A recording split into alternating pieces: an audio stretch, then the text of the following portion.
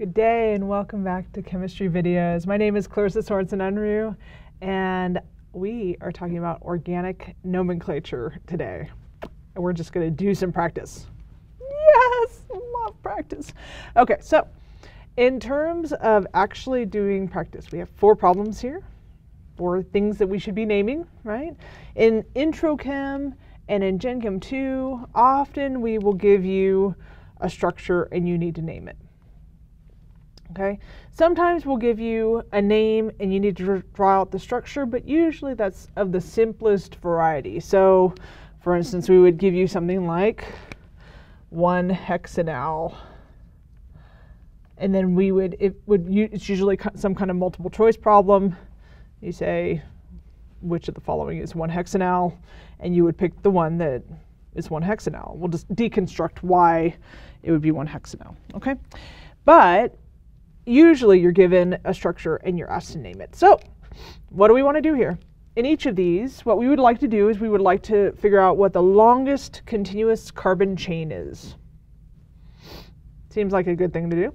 The longest continuous carbon chain is basically what that means is it's the longest set of lines that you can go through, starting at one end, drawing through as many lines as you can before you have to stop and pick up your pencil and you're at an end.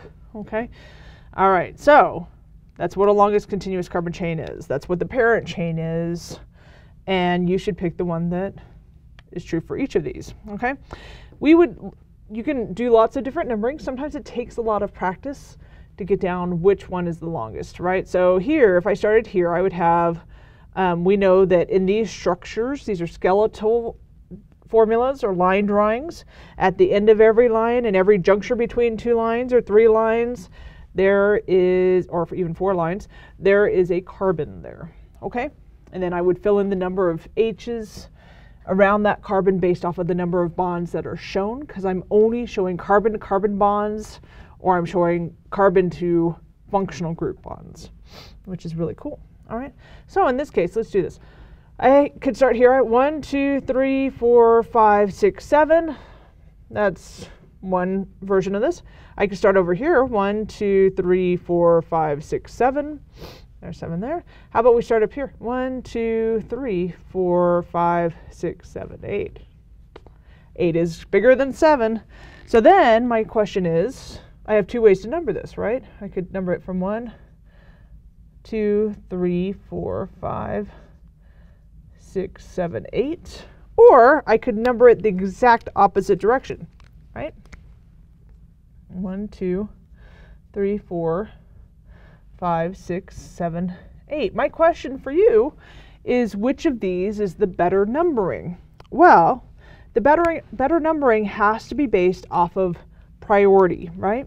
We know that priority in organic chemistry means that there are groups, there are things that we see, especially in skeletal formulas, that are important. And when they're important, that's what priority means, they're important, they get the lowest number possible, and they have priority in the name.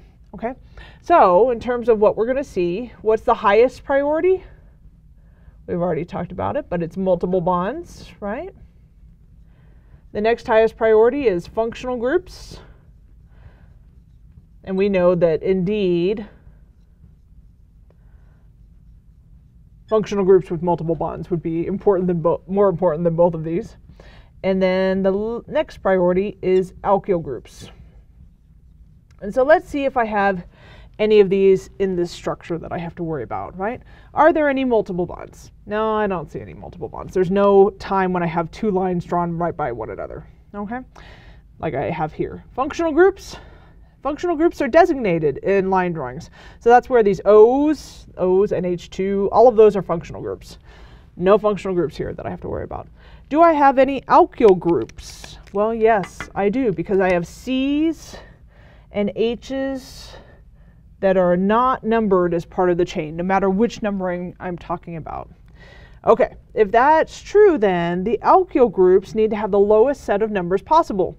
And when I look at this, I have 4, 5, and 6 on the pink numbering, or 3, 4, and 5 on the yellow numbering. And which one is the lower set? The yellow numbering, which means that these pink ones need to go away, right? The better numbering gives the lowest set of numbers to something that has priority. All right, so now I have this setup, right? I have 8 carbons. They have all single bonds between them. I need a parent chain name that's indicative of the fact that there's 8 carbons. That's where I get the stem. The stem here is oct. And, oh, let's write that down, oct. And the fact that they have all single bonds between those carbons means that it falls into the subclass in hydrocarbons of alkanes, right? So alkanes, it means it has to have an ane ending to say that there are all single bonds between those carbons. So the parent chain here, the part that's numbered, is called octane. Oct meaning 8 carbons, ane meaning all single bonds between them. Now I need to do something with these alkyl groups. So what I'm going to do is I'm going to name these alkyl groups, and I'm going to name them just as I've been dealing with everything else. I'm going to figure out how many carbons are in that group hanging off, and then I'm going to add an ending that is indicative of the fact that they're an alkyl group, which is the -il. Right? So here I have 1 carbon. 1 carbon stem is meth, and then add the -il to say that it's an alkyl group, which gives me methyls. Here I have 1 carbon. That's meth. -il, again, tells me it's an alkyl group with 1 carbon in it. Here I have 2 carbons. The stem for 2 carbons is eth. And then I add an -il saying it's an alkyl group. So that's an ethyl. Awesome. Last piece that you get to do, you get to put these in alphabetical order in front of the parent chain name while also designating what position that's numbered on the chain that they're hanging off of. Right? So how are they hung on this chain? Okay. So in this case, I have to figure out alphabetical order first, right? So E comes before M. So ethyl's going to come first. Ethyl. And then methyl's going to come second. All right. I need to tell where on the chain the ethyl is hanging off of. It's hanging off of position number 4, right? It's hanging off of this carbon right here, which we labeled 4. The methyls are hanging off of 3 and 5. And notice I'm using dashes to separate numbers. I'm using commas to separate, dashes to separate numbers from words, commas to separate multiple numbers. And if I don't have a number and a word that I need to separate between, then I can just run the words together. Okay? The last piece that we're missing here, it's not enough to call this 4-ethyl 3,5-methyl octane, because in organic chemistry we try to be as redundant as we possibly can. Okay, so we want to be as redundant as we possibly can. We need to say not only is there methyl at 3 and 5, but there are actually 2 methyls, 1 at 3 and 1 at 5. Okay, so the way we do that is we put a Greek prefix in front of the methyl to say how many of them there are, which is where di comes in. So if I were going to draw this nicely, I would have 4-ethyl, so my name of my compound here, 4-ethyl 3,5-dimethyl octane. Looks like fun, right? Yeah, let's do it again. That's why it was so much fun. So much fun, let's do it again. Okay, in this case, on number 2, I need to figure out the longest continuous carbon chain first. How long is the longest continuous carbon chain? Well, it would help to know where we should begin numbering, right? So here we cannot start at this end. We could start at this end, 1, 2, 3, 4, 5, 6. And then a lot of people want to label that 7. Let me just put out there that you're labeling carbons. You can only number the carbons. And that has an O right there. And if there's an O right there, there's not a carbon right there. So I could do 1, 2, 3, 4, 5, 6. I could do 1, 2, 3, 4, 5. 1, 2, 3, 4, 5. Looks like 6 is the longest, right? Okay, the question is, do I label it from left to right or right to left? Well, let's look see if we have anything that has priority, right? Do I have any multiple bonds? Yes, I do. Do I have any functional groups? Yes, I do.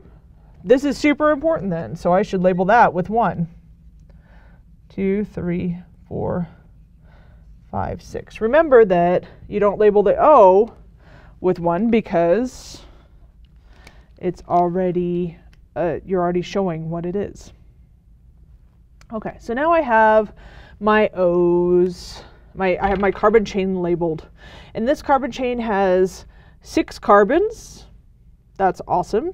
The stem for 6 carbons is hex, and all of the carbons are singly bonded to one another.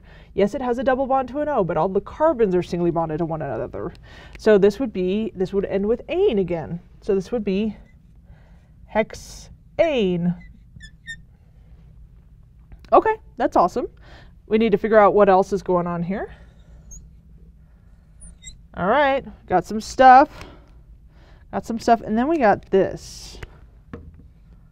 That's funky right there. All right, so in terms of labeling these, we need to label with these are carbons and hydrogens that are not numbered as part of the longest continuous carbon chain. So that means they're alkyl groups. Here, this one looks a lot like that one, so we already know what that is. That's a methyl, right? Awesome. And then here we have 1, 2, 3 carbons. But this is a little bit weird because usually when we have 3 carbons, if we wanted to just look up the stem for 3 carbons, say this is some carbon chain, this is some parent chain, this squiggly line. When I have 3 carbons all in a row, we can call that a propyl. Prop meaning 3, il meaning alkyl group. Okay? This is not the same. This is like this. Right? And so yes, it has 3 carbons in it, but it doesn't look the same as all in a straight line, which means it's an isomer of the propyl group. So we call it isopropyl. Okay, so that's what this one is, isopropyl. And then we got this functional group here. You got to look up what the functional groups are. The functional group in this case has a double bond to an O, right? So it has some carbon chain. Let's put this, where am I going to put this? I'll put this here. We're going to get back to hexanal in a minute here. It has an R, and then a C double bonded to an O, and an OH. This is what we call a carboxylic acid group, right? So I'm going to label it over here. Carboxylic acid group. Okay, so what in the world am I going to do with this? What I'm going to do with this is I am going to label the alkyl groups in front of the parent chain name, just as I've been taught, right? So I'm going to still do that. But in the case of this particular functional group, this changes the parent chain name. That's how much priority it has. It actually changes the parent chain name in that it changes the ending. So if we did not have the carboxylic acid group there, right, we would have just had hexane. But because we have the carboxylic acid group, usually when it changes the parent chain name, it changes it in such a way that's reflective or indicative of the group that changed it, okay? And when we change a parent chain name for a carboxylic acid, what we do is we take off the last E and we add an oic acid, okay? So what is the parent chain name here? The parent chain name here was hexane, but because of the carboxylic acid, it is hexanoic acid.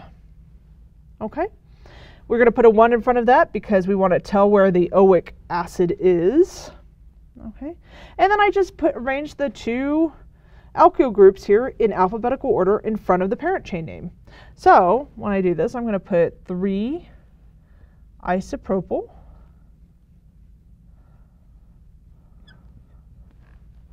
4 methyl, 1-hexanoic acid. Okay, and that should actually be all one line.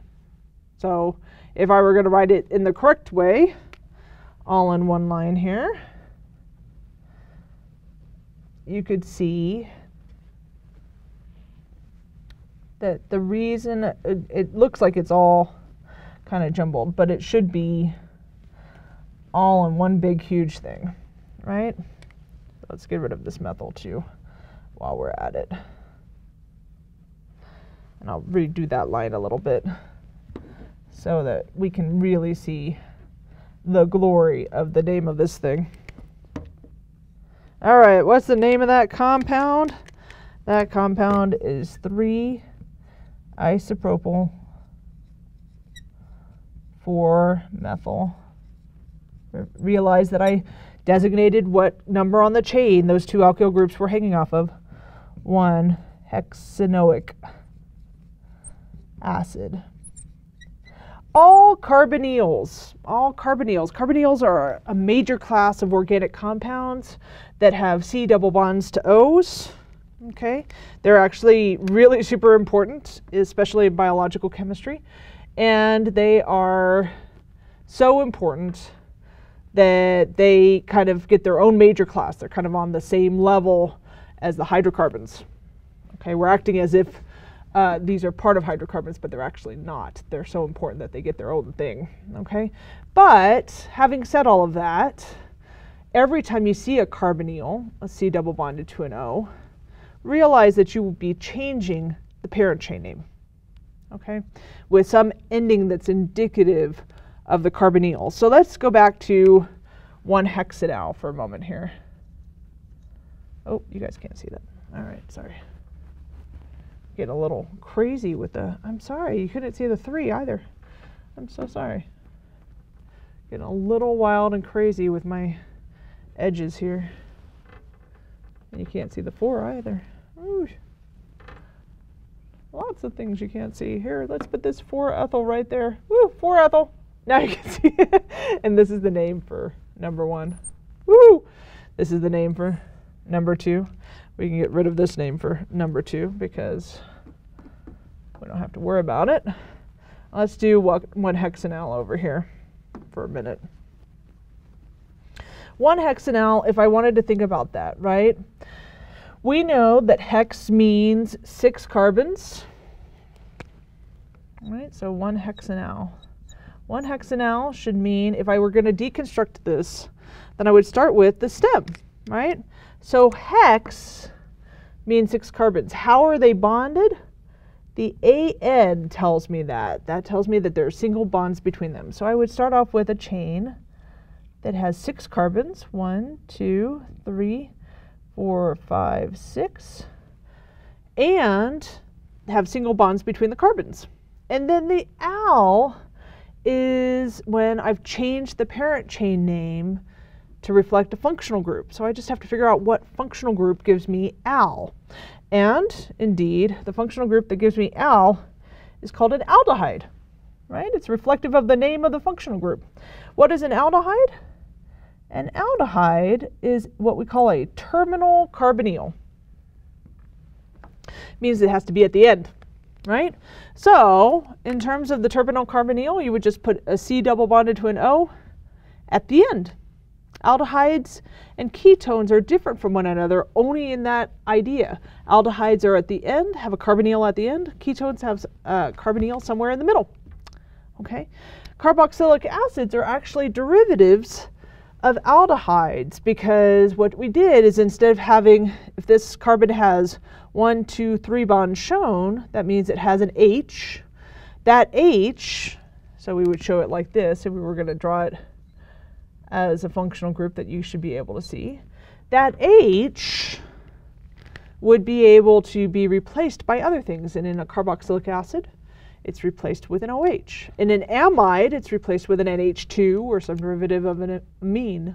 Okay, so all kinds of possibilities here. But yeah, it's kind of the general idea. If we give you something like 1-hexanal, it's going to be relatively simple to draw it out. Okay, number 2 took up a lot of space. Okay, let's do this one. Number 3.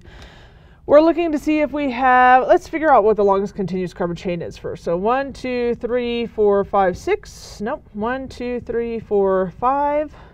1, 2, 3, 4, 5, 6, 7. Oh, I'd look, there's something longer. 1, 2, 3, 4, 5, 6, 7, 8. 8 again. The question is, how are we going to number this sucker? So let's just number it from the bottom up first and see if that works. Okay? All right. What we have is let's do another numbering. Let's go the other numbering too, just so that you have a sense of one versus the other. Okay, so I have orange numbering versus green numbering. Let's see which one is better. Okay, from what I have here, I have an I and an NH2. And in terms of our reasoning, at this point in time, we don't have a really good sense of whether NH2 or I is more important. Okay, they both kind of do the same thing in that they are both labeled as functional groups that are labeled just like alkyl groups. So we don't have a good sense of one versus the other. So the fact that I have an I at 2 and an NH2 at 7, or an I at 7 and an NH2 at 2, those are the exact same numbers except in reverse. So that's not going to make a difference as to my numbering. What will make a difference, however, are these two. So here I have alkyl group and an alkyl group, right? This one is a methyl because it has one carbon hanging off of it, and this is an ethyl because it has 2 carbons. So the question is, are these equivalent to one another? Do these two act as if they're the same thing? And no, they do not. The longer the alkyl group, the more important it is. So in fact, the better numbering here is the green numbering. The fact that the ethyl is there and it is longer than the methyl means that the green numbering is actually the better of these two numberings. And I'm not erasing this perfect, but you guys get the idea. Okay? All right. So, having said that, I have 8 carbons. They are all singly bonded to one another. This is an octane. All right, now I have all of these groups. I just told you that those 2 functional groups are labeled like alkyl groups. This is called an amino. This one is called an iodo. And I'm going to put these all in alphabetical order in front of the parent chain name. You ready? It's going to be great. Great fun right here. Let's erase this. Priority moment. We know that this is priority. I'll keep the priority up there, but you can just tell that that's priority. All right, so in octane, we have amino. So A, E, I, M. I think that's alphabetical order. Amino. I, O, E comes next. I'm all skipping. Oy. A, E, I, and I'm not going to have room for my methyl.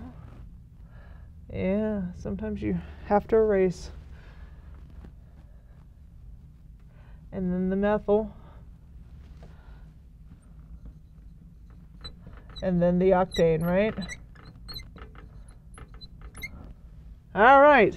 So all that I need now are numbers in front of each of these where they are on the chain. The amino hangs off of 7. The ethyl hangs off of 4. Iodo hangs off of 2. And the methyl hangs off of 5. The name of this compound is 7 amino, 4 ethyl, 2 iodo, 5 methyl octane. Now there are different conventions, just as a side note.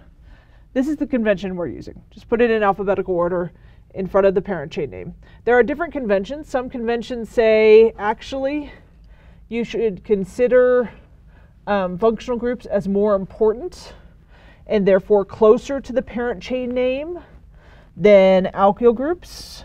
There are all kinds of equivalent conventions. Make sure that you're recognizing what your instructor wants and what your instructor is using, and use that convention. My convention is let's just take the easiest of the conventions that are out there, and let's do a little bit of alphabetical order if they're basically equivalent species. Okay, and I consider functional groups that are named just like alkyl groups as equivalent species, although they really aren't. Functional groups add functionality to the chain, but that's how we're going to think about it to make it easy on everyone involved. Okay, it also makes sense then that functional groups that change the parent chain name would have higher priority than functional groups that do not change the parent chain name, right? So recognizing some of these intricacies, I can't say that word, intricacies, there you go, would actually be helpful, especially as you go on in organic naming. All right, last one, number 4. That is a cyclic hydrocarbon. I'm going to number that I'm just going to number it clockwise. In this case, it actually doesn't matter as long as you recognize that one should begin with the double bond to the O. Because that's a cyclic hydrocarbon, it gets a little bit of extra. So that has 6 carbons, and those 6 carbons are all singly bonded to one another. Notice that the double bond is to an O, so that makes it a functional group. All right, so 6 carbons singly bonded to one another, that would be hexane. Because they are arranged as a geometric figure with the same number of sides as there are carbons, we put a cyclo in front of that, so that's cyclohexane. Okay, if it didn't have the double bond to the O. And here, we can recognize this double bond to an O as a carbonyl. What kind of carbonyl is it? Is it at the end or is it in the middle?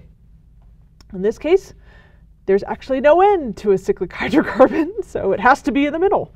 So this would be what we call a ketone. If you were looking at this, this is kind of how it would look, right? So you have these R groups are just carbon chains of some length. You have a carbonyl in the middle. How am I going to change the parent chain name here? Well, the way I do this is always the same. I always take off the last E, and then I add something that's indicative of that particular functional group. So in this case, I'm going to add an ONE, which makes this cyclohexanone. Usually you'll just see cyclohexanone, but if we were being super anal retentive, we would add that one just for clarity's sake.